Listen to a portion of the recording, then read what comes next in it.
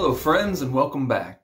I'm Pastor Nate Starkey, and this is Hope United Methodist Church in Edwardsburg, Michigan, and we are blessed that you have set this time aside to join together with us in wondering about, exploring life and relationships and Scripture and God and faith, and wondering how all those things come together, and to express how we see those things come together on a daily basis, so that we might be witnesses to what God is up to in the world. I'm certain that God is up to something in your world and in mine, and often we just aren't tuned into it. And so in the next couple of weeks, we are wanting to tune in to what God is doing, what God is calling us to do in the world, to share God's love for every person.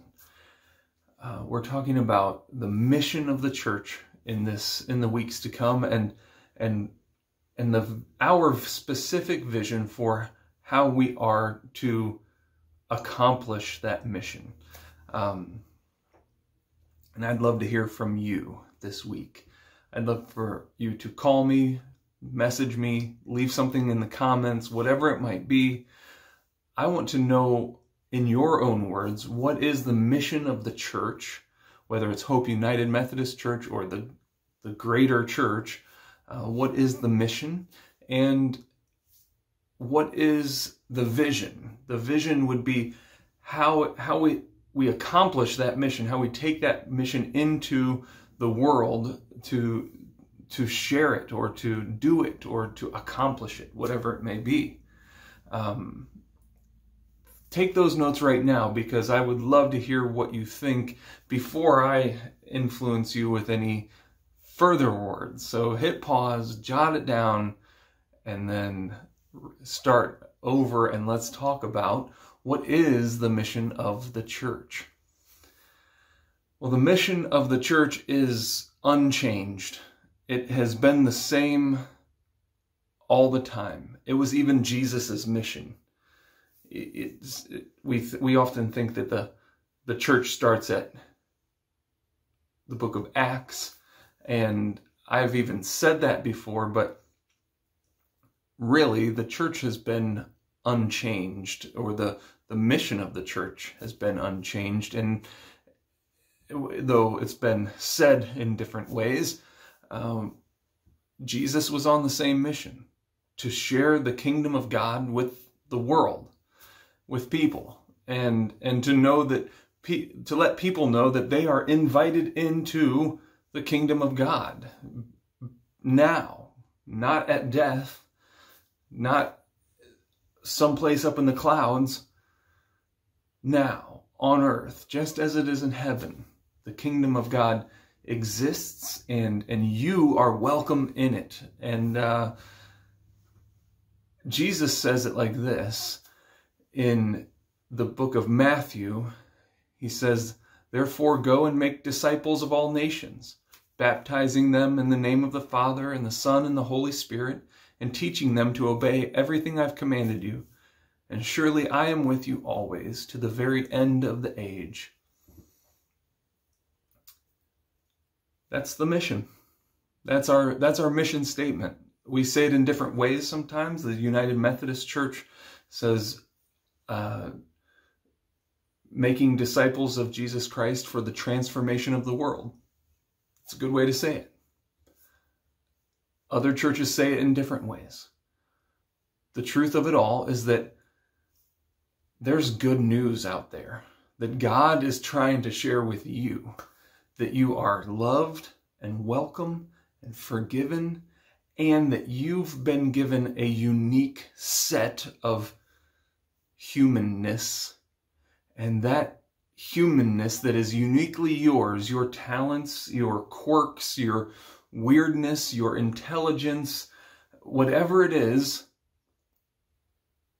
your gifts can be used for the kingdom. They can be used for helping you and other people around you know that God loves you, that you are forgiven, that you are beloved. That's the mission. The vision, on the other hand, is how we see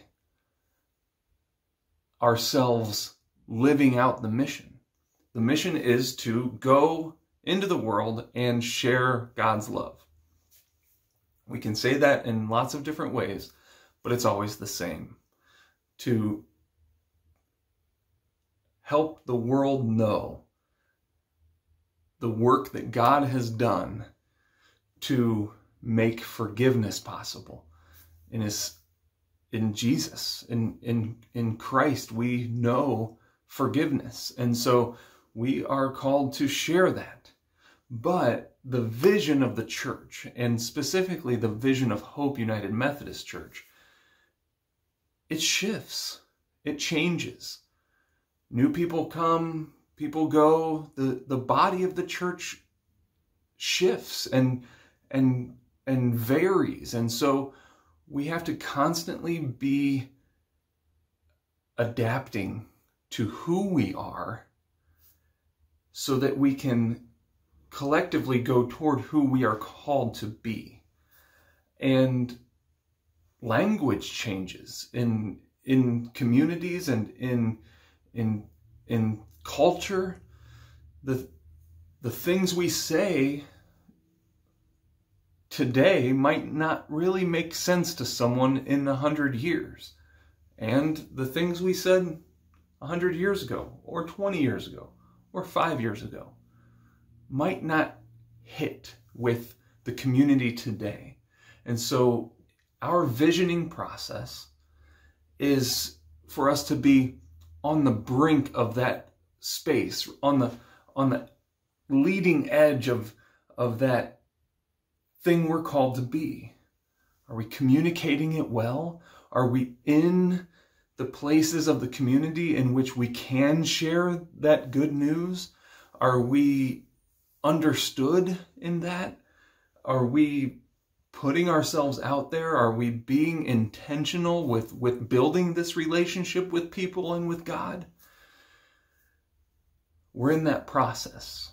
And I would love to know and to hear from you what those words trigger, what comes to mind when I say things like that. Who are we called to be? And so over the next few weeks, we're going to be collecting from you and from the congregation and from anyone we meet. Well, I want to know what's going on in your mind, in your life, and in faith, that we can kind of put together a full understanding. And there probably won't be just one quote from one person. It's going to be a collective pool of understanding that creates a statement of who we are and who we're called to be, why we are here, and how we intend to share this good news in the world. And so today I just want to share a couple questions that maybe might help you think about who you are and who God is and who the church is and all of those things. And so here's a few. How do you see yourself? When you look at yourself, think about yourself, how do you see yourself? And how does God see you? And is there a difference?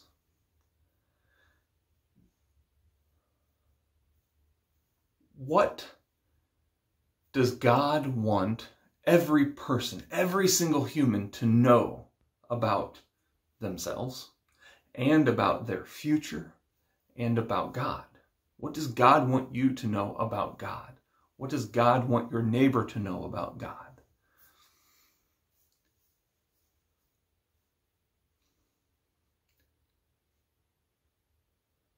What uniquely makes Hope United Methodist Church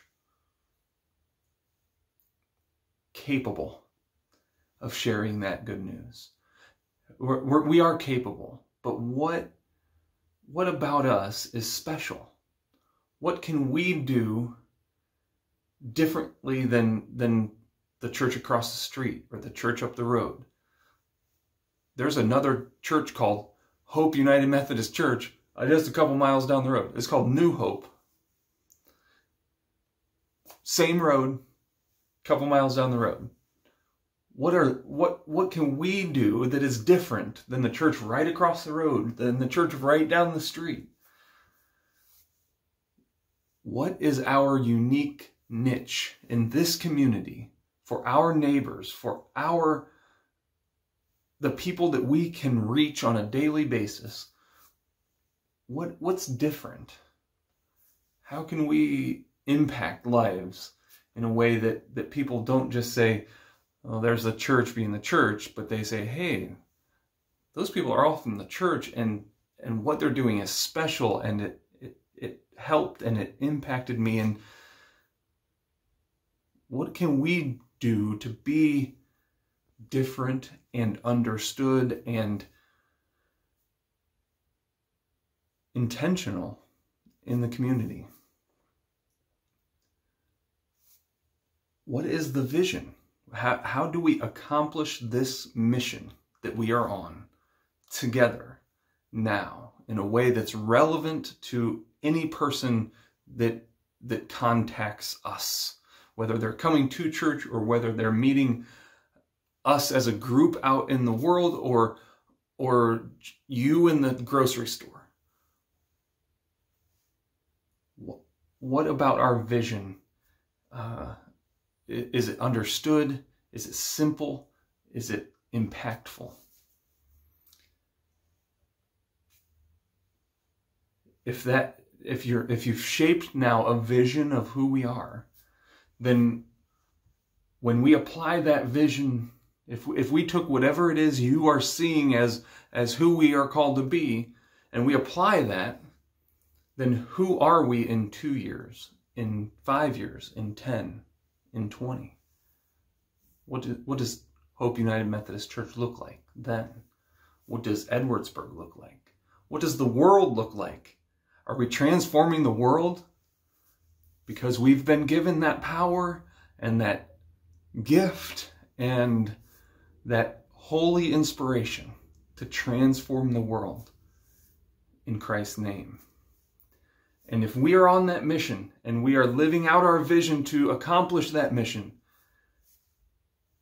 what can we look for along the way? What mile markers will we hit? What indicators will we see to let us know that we are living out this new vision?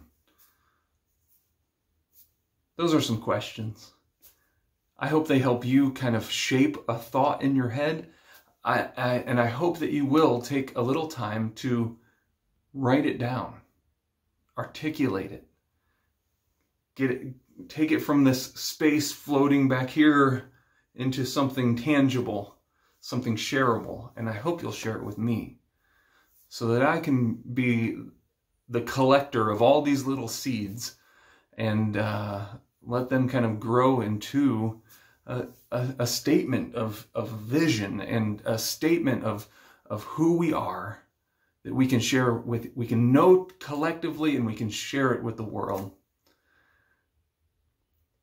There's a million ways to say God loves you, and that God expressed God's love for the world through everything he did in Christ, and that we have been impacted by the love of God in Christ Jesus.